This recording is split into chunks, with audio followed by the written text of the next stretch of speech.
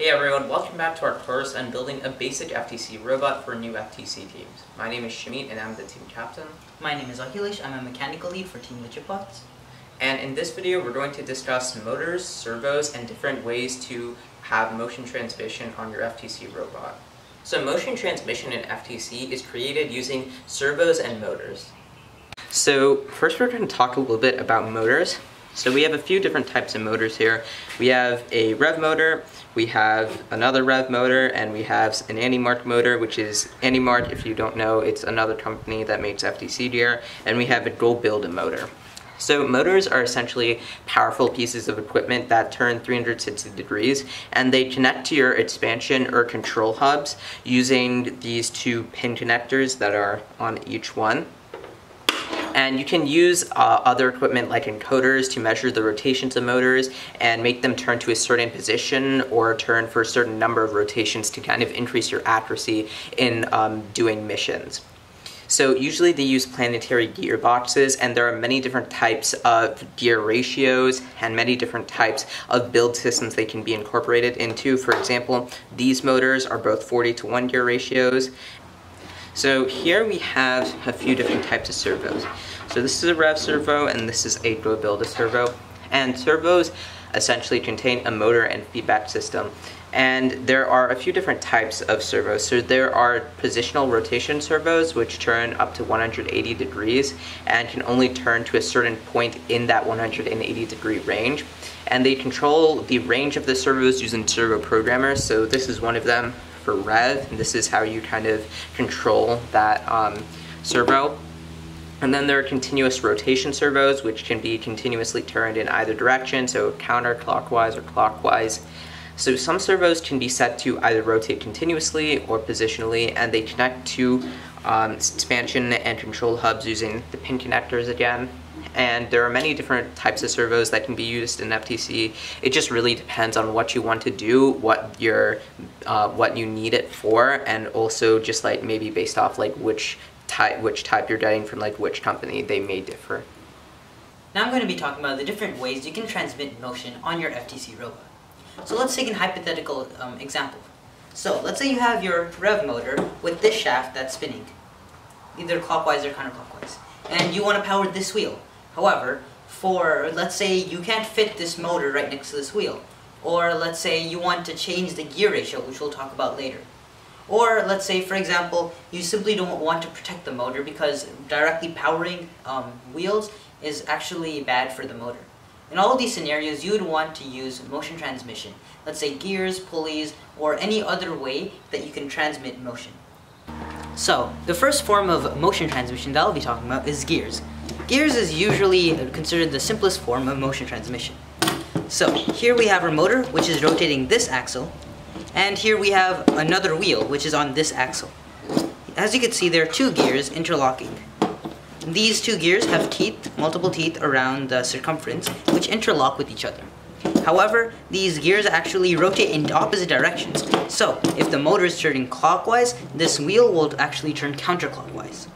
However, some things to look out for when using gears is that you can't move them far apart. You can only have gears right next to each other because gears have to be touching. Another thing to look out for is after a lot of use, gears can actually wear down, and these teeth will actually become less sharp, which will make the gears slip. The next form of motion transmission I'm going to be talking about is chains and sprockets. Chains and sprockets are another form of motion transmission that are similar to gears, but in this case the axles can rotate in the same direction. Let's say this axle is being driven by a motor and this axle has a wheel or whatever you want to power. Here we have one sprocket on each of the axles, and there's a chain connecting them. Here you can see that the chain actually has different links, and these links actually interlock with the teeth on the sprocket. This is similar to the gears in that they have teeth. However, unlike the gears, these can be transferring motion over long distances, and both of these axles rotate in the same direction. However, these chains and sprockets are a little more complicated because it requires three pieces for every system. Also, another thing to look out for is that these chains actually need to be cut to a specific length in order to actually have this system.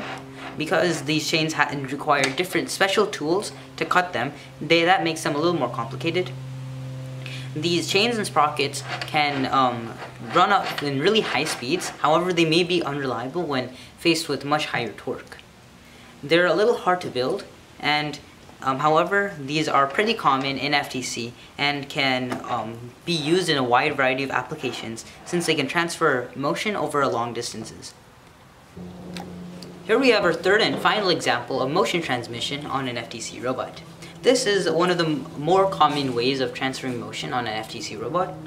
Here we have our pulley, two pulleys on two shafts, and these are the two shafts that are going to be connected. Pulleys and belts are similar to chains and sprockets in that they both make the axle turn in the same direction and require two basically round things on an axle as well as something to interlink the two shafts. So here we have a belt. This is a really long belt and it has teeth on the inside. These teeth actually interlock with these pulley teeth. And here we have these two shafts interlocked. So when I rotate on this axle, the other axle rotates. Here you can see that both the shafts rotate in the same direction. However, these pulleys can transfer motion over long distances, and they are pretty simple to. These pulley systems are pretty simple to create because they don't require any additional parts, and these pulleys are fixed length, so they can just be put on these pulleys just like this. However, they do have some cons. For example, these belts have to be perfectly tensioned. If they are too loose, then the belt comes off the pulley and these two shafts are no longer interlinked. Another thing to look out for is that these pulleys may not be able to handle high speeds because once again they may fall off. A third thing to look out for is that if these pulleys are not aligned, if they're slightly tilted, then the belts easily come off. These belts, as previously mentioned, are similar to chains and sprockets. However, they are slightly different in that they can be tensioned. So if you have a third axle right here, you can tension these pulleys and take out the factor of these pulleys being too loose. So now I'm going to be talking a little bit about gear ratios.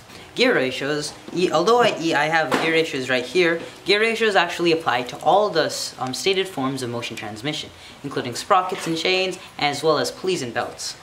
Gear ratios are basically the changing how many teeth these gears have to make the output shaft behave differently. So, here we have one example of changing the gear ratio. We have a larger gear to a smaller gear. Here, this larger gear has 60 teeth, while this smaller gear has 30 teeth. This means that for every one rotation this gear turns, this gear will turn 2 rotations. This, of course, will make the output shaft much faster than the input, which is the motor shaft. However, this will actually decrease the torque. The torque is basically the pushing force and determines how much force the shaft can apply. For example, this would be really good for something that has to go fast, like a shooter. However, it may not be that great for something that has to lift up or provide a lot of force. For example, this may not be good for lifting up an object, for example, a heavy object. If you were to lift up a heavy object, you may want to use a smaller to larger gear ratio. Here we have another type of changing the gear ratio. Here, the input shaft, which is the motor shaft, has a small gear, which has 30 teeth on the outside, and the output shaft, has actually 60 teeth. It's a much larger gear. Because of this, when this motor turns 2 rotations, this will turn 1. Or, if this motor turns 1 rotation, this motor shaft turns 1 rotation, the output shaft will actually turn half rotation. This, of course, will make the output shaft slower.